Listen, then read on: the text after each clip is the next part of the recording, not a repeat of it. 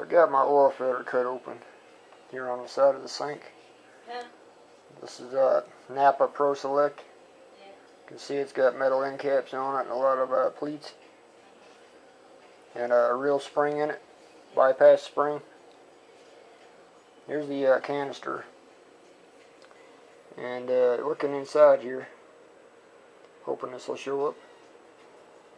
You can see the grit particles down in the bottom.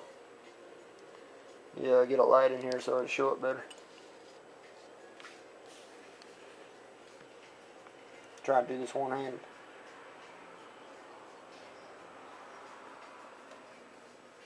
One spot in this filter case had some sediment in it. Hang on just a minute.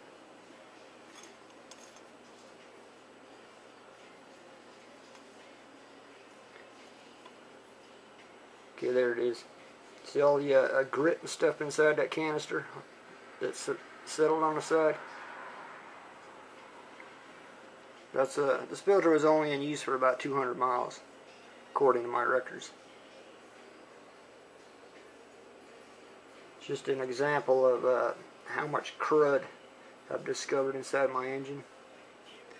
And this dirt will continue to wash out of the lube rifle and anywhere it's settled over the past few weeks.